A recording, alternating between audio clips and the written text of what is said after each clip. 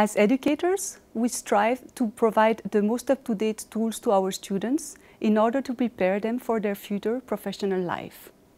As you know, we are in the middle of a technology-driven revolution where 3D, CAD/CAM, virtual planning are and certainly will be part of our orthodontic profession.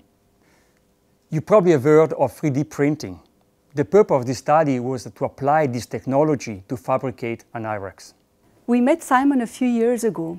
He aimed to open an algae-nut-free clinic, for example, producing orthodontic printed metallic appliances directly from 3D scans. My problem 4 years ago was that I had a scanner producing awesome 3D pictures and files, but nobody building an appliance on a 3D scan without the detour of printing casts.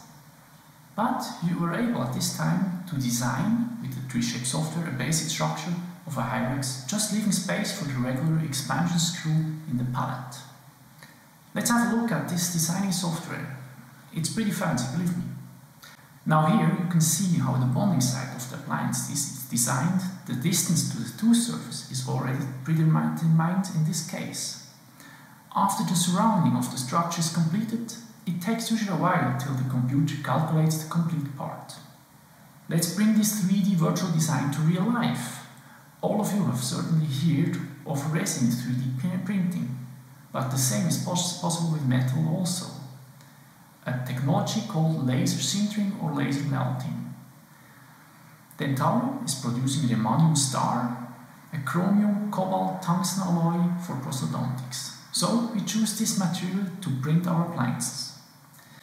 This is what you see in the video right now. The gray surface is the metal alloy powder laid down in a thin layer. Locally, the laser is melting the metal powder, generating the desired structure. Then a new powder layer is added and the process goes on. Thus, the appliance is built layer by layer. Here is one appliance, polished and ready to be bonded in the mouth. Next step is bonding to the teeth. Usually, I put Scotch Bond Universal by 3M as a sealant, then add Transbond XT. And it's ready to be put in the mouth.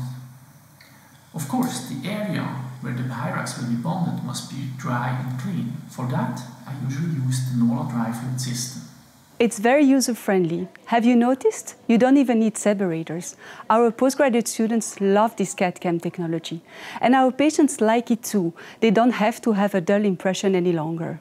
Let's see how we can utilize this technology even further. Watch this space. And we hope this video will encourage you to read our article.